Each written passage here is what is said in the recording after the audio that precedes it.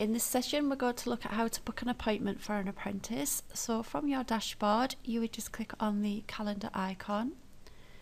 This then brings up the book a new session screen. You just need to make sure that the assessor is in the correct name, that you've got the correct apprentice name as well. If these are incorrect, you can click on the drop-down menu and you can select the right apprentice or the right assessor that you require. You would then select your session method.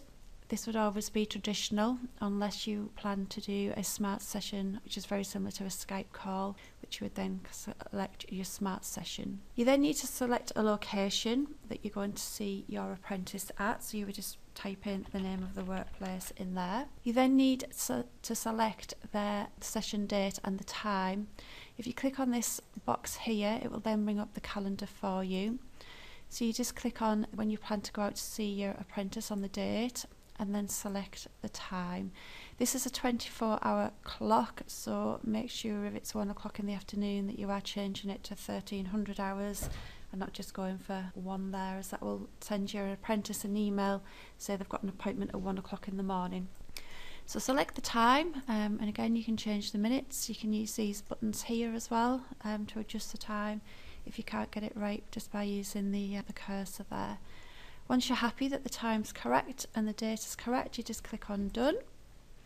You then select the duration, so how long do you plan to spend on that session? So whether it's an hour, 2 hours, again you can add the minutes if you want the minutes on there.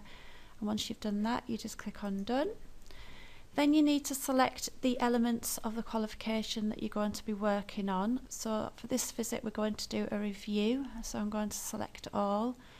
As we're going to be covering all the elements in the review. You then need to select the session type. So the options are, you've got an induction session, you've got a formal review, you've got a general session, a telephone session, exit session, out of the workplace, test and exams, or learner support.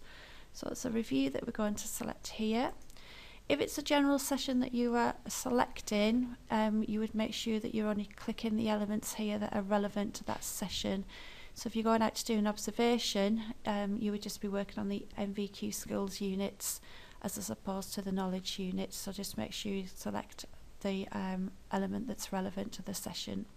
But as I've mentioned before, as it's a review, we're going to review all the elements. We then need to create the session, but there is the option if you're doing a group session, so if the apprentices are all coming into college, in section 4, for the location, you could just type in Middlesbrough College and then you can type in the room that the apprentice is working in.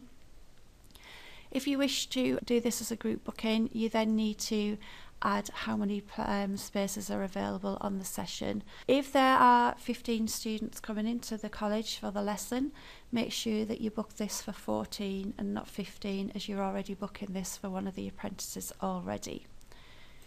And if you want to use a repeat session, the option is there. However, I wouldn't advise that anybody uses a repeat session for more than a month at a time, because if a learner finishes the knowledge side of it and no longer required, and you book these appointments for more than a month, for example a full academic year, then those sessions are going to continue to reappear on the apprentice's dashboard, and you'll have to keep going in and cancelling those for that apprentice.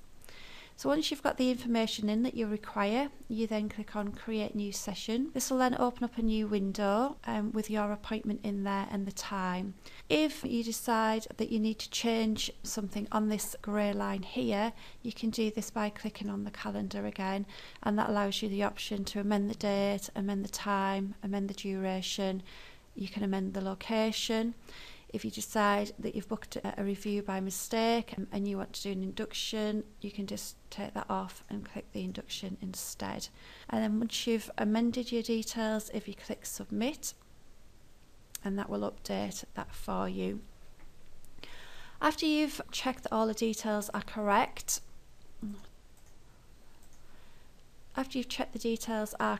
what you need to then do is you need to expand the appointment and make sure that you're putting your planning in so that the apprentice is aware of what work will be carried out on the appointment. So our planning notes for this would be a review,